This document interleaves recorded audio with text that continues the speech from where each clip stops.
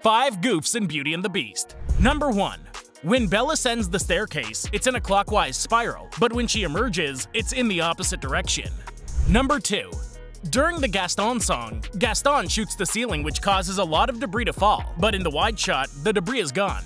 Number 3. In the beginning, the triplets are splashed with mud by Gaston's horse, but when they try on their wigs, their dresses are clean. Number 4.